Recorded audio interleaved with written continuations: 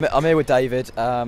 David, let's first of all talk about. Well, can you talk about that game? Can you put it into words? It was interesting, wasn't it? It was. Hey? You're normally the pessimist here, but come on, give me some optimism. Well, we scored 3 goals. What happened there, eh? Good God! Oh, bloody hell! I mean, why hasn't Olsen been playing all season, huh? That's my phone. Yeah, my phone. Popular man. Popular man. Hot blood. I don't know who that is. Someone's taking the piss. So it's Olsen. Olsen, yeah. Well, what can you say? What a strike to finish with. And closer, he's fantastic, isn't he? What a signing from Wolfsburg, huh?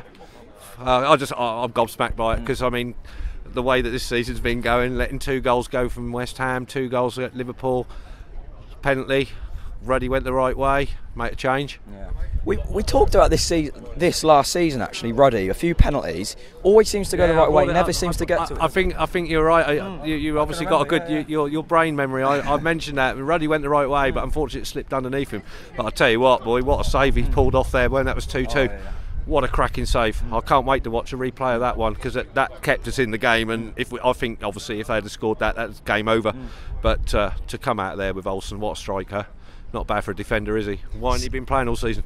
Well, our striker on that pitch today, Diamersi and Bakane, probably his best game in a Norwich City shirt, isn't it? Yeah, definitely. I mean, it looked good. Wisdom come in. He hadn't played at all hardly this season, and he came in and looked pretty good himself today. There was 1 or 2 there where he got the ball wrapped round his leg, and if he'd have got away with it instead of putting it out for a throw in, he was through. Yeah.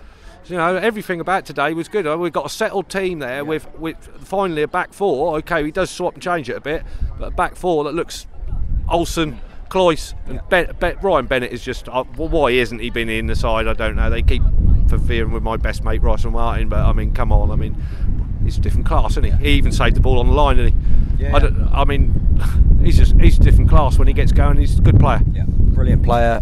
Next 2 games now are massive again. Well, them, we're up, staying up. The results went in our favour today. Draw.